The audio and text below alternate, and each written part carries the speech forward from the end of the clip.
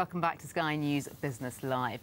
Now, you could be forgiven for thinking that there's very few parts of our lives that the retail giant Tesco hasn't got covered. Well, today we learnt that after the successful launch of its own tablet computer last year, Britain's biggest supermarket is now planning to have its own make of smartphone on the shelves by the end of this year. Tesco's Hudl, a budget answer to Apple's iPad, has now sold 500,000 units. The upgraded Hudl 2 is due to be available from September. The new Android-powered phone is expected to be out at around the same time. Now, budget handsets costing under £130 now make up more than a half of all mobile phones sold in the UK.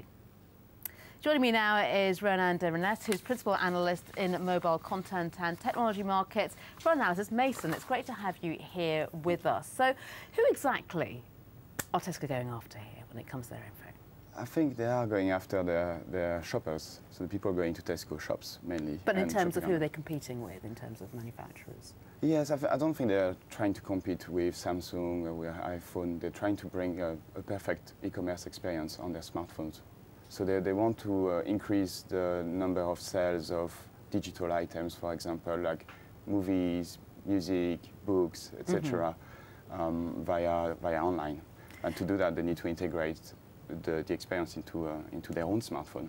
It's quite a risky strategy, though. I mean, Tesco hardly got a huge background when it comes to technology manufacturing.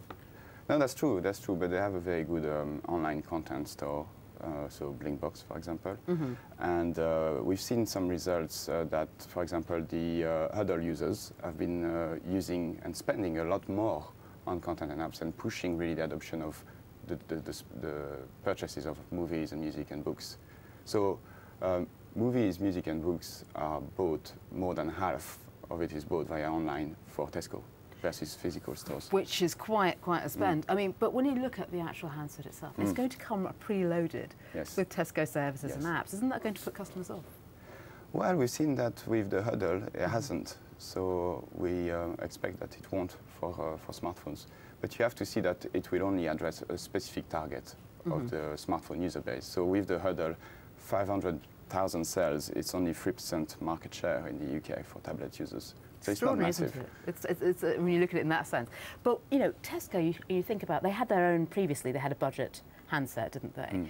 And with this, they're going a bit higher end. Now, you don't normally consider Tesco to be aspirational the same way you would consider an iPhone or even a Samsung handset.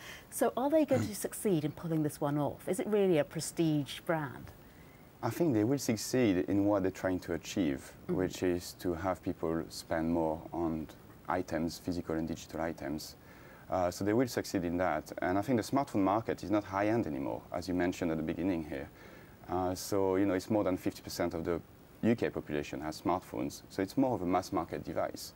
So in a way, they have to be into that market because the address is probably more than half of their customers. So if you're looking at kind of market share, you mentioned before the Hudl has about 3%, thereabouts. Yes. Would you expect the Tesco Mobile to kind of go after a similar share? I think to look at this, you have to look at Tesco Mobile, the MVNO. So they provide mobile voice messaging and data services. And they have, I think, over 4 million users now. So that's quite significant, but still in terms of market share, it's quite small, so 110% I would say in the UK. So you could expect something like that for smartphones. So a bigger number than tablets, but market share still below 10%. It's quite a big time, actually, isn't it, for mobile technology? Because we've also hearing that apparently we will see that Carphone Warehouse, Dixon's tie-up actually come to fruition. If that happens, that kind of changes the landscape even further. So you would expect, in a way, things are going to heat up quite a bit on the high street. Yes, this is quite interesting because I think if you look at Dixon's and Carphone Warehouse, so you look at the consumer electronics industry, so you look at PC sales, you look at camera sales, digital cameras, and then you look at smartphone and tablets. Smartphone and tablets are really growing, so the mobile part is really growing. So it's important for Dixon's to capture that. And for Carphone Warehouse, it's important to have as much presence as possible. So I would say that in the UK, about 30% of smartphones are being sold via physical retail still today. 30% still, even in this day and age. So well, the fact that we go into the high street and you see a mobile phone shop, yes, every other shop, yes, there is a rationale for yes, that. Yes, yes. And people want to try the devices. You know, it's getting more complex now. So you have a smartphone, a tablet, a laptop, etc. So how does that work all together? I think that is key as well for Tesco. Absolutely. So if we're talking now, they've got tablets and they've got the phones. So what's next then for Tesco? Maybe a smartwatch or a wearable, you know. You think so, despite Well, the kind of lukewarm reception for some other kind of wearables? Yes, I think there's a lot of things you could do in the in-store experience for Tesco. You know, so you could go have a watch and just pay at the till with your smart band or your watch or something like that. You know, and Tesco are developing quite a lot of applications around enhancing the experience in the store. So being able to see what you purchased the last time. So you have, for example, a list on your phone with all your items that you've bought, etc. Then you have your coupons. Couponing is very big. So a watch that could do your weekly shop. I might think about investing in one of those. A long time from now. Sounds like it, doesn't it? It's good to talk to you. Thanks for joining us. That's almost all we've got time for this evening. Before I go, here's my number of the day. It's a big one, £40 million. That's how much the former Burberry boss, Angela Ahrendts, has received as a golden hello as she joins Apple. That would buy a lot of iPads, even more Tesco Hudls.